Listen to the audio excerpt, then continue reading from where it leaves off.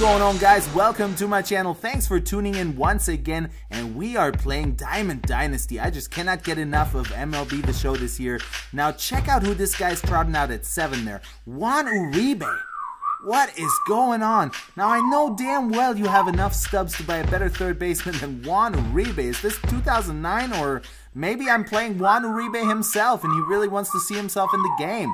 Not sure what's going on, but let's get to it here. Let's get to the giveaway. My last video was the Super Mega Baseball giveaway. I vouched to give 3 copies away to 3 loyal subscribers and people who commented on my last video. So that's what we're doing. I drew 3 names out of the hat right before I recorded this video, so let's get to it.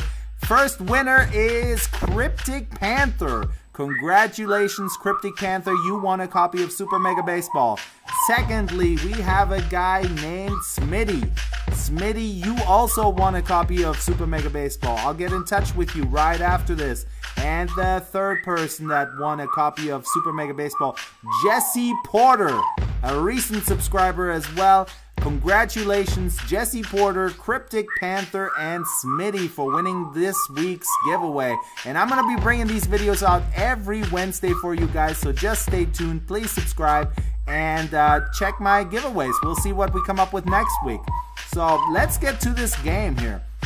Now, top of the second, he is actually not playing badly at all. He's got a pretty terrible lineup, and I'm not sure what was going through his mind here. Maybe he's trying players out that he doesn't want to quite use in an online season or something.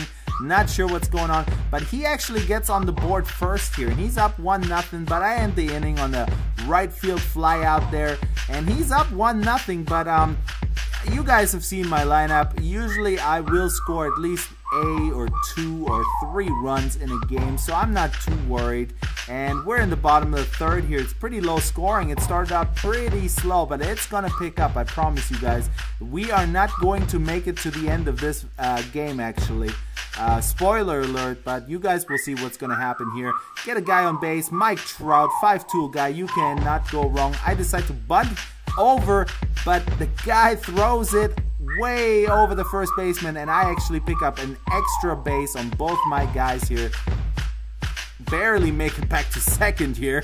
Got a little too cocky there, but anyways, we got a guy on second and third, and we're gonna get a run home with Robbie Cano, and he even is safe. So now we have runners on the corner, and he gets a RBI single, maybe? I think it was a single. And that brings up power bat Jeff Bagwell. Don't pitch inside on him, because this is what he's gonna do. He's gonna smack it to left field, and 3-run home run.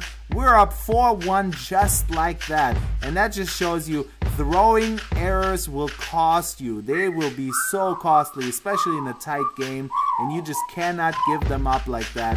And it's just, all it takes is one pitch. That actually was a kind of a tough pitch to hit. It was kind of, you know, it was inside, low and inside, but Jeff Bagwell, I don't know what, he's got 98 power or something like that. He is gonna run into one from time to time.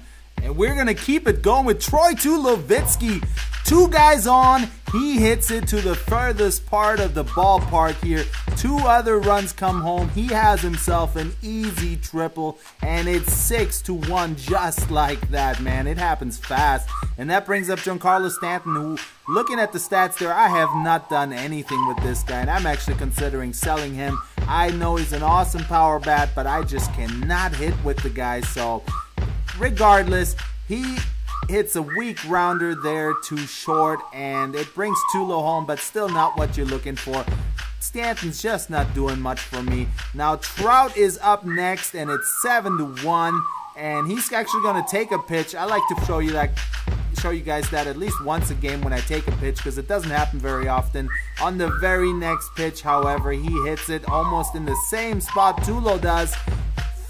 Triple, easy triple for Mike Trout. It's 7-1, bottom of the 6th inning, and this game is not going well for this guy at all. He should have warmed up a pitcher a long time ago. I bring home Trout, and it's 8-1, and you guys can guess what happens here next. Now, I don't blame the guy. I don't like to lay runs on people or anything like that. I certainly would never steal in a situation like this. He concedes, and it's for the better. put us both out of our misery.